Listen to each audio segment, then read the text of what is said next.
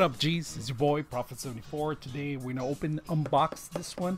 It's called Flex ATX Power. It's 300 watts. It's a little small one. Now I'm gonna show you why I bought this one. Right? So let's go ahead and open this sucker up. Let's go ahead and start with the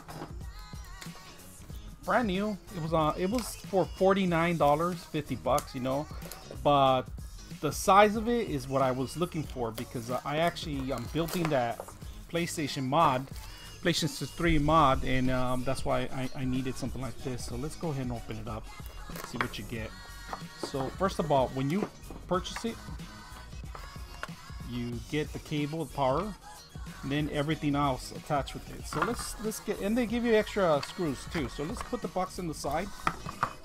Now look at the footprint on this. This is why I bought it, and it's really tiny footprint. So I was thinking about even adding more power to it because I want to do it, actually add some fans to the system. And look how small and tiny. Let's see how it will fit in our mod. You know, it's really good, convenient spacing. And the thing is, I want to put it on this corner here. I'm gonna put it on this corner here, in particular corner, so it could be able to suck some air and blow it out. But I was thinking about pretty much setting it up this way so it could blow the air out and having it on that corner. Once I line it up with the motherboard, get the motherboard here. So the footprint on it, it's not that big, it's really small. I'm looking at something like this when I set it up. So the power connection will be available on this side. The cover completely covers the whole thing.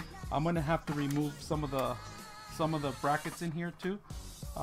Keep it as minimum as possible.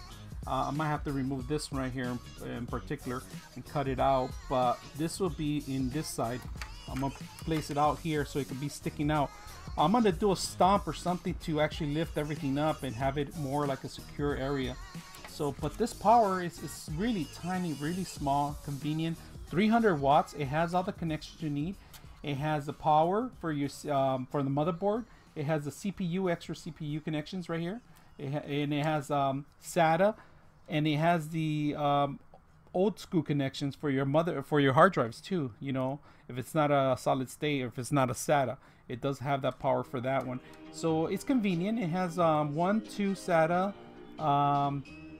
two SATAs, one motherboard, one power supply for the CPU, and then two additional old school that are mechanical drives, you know.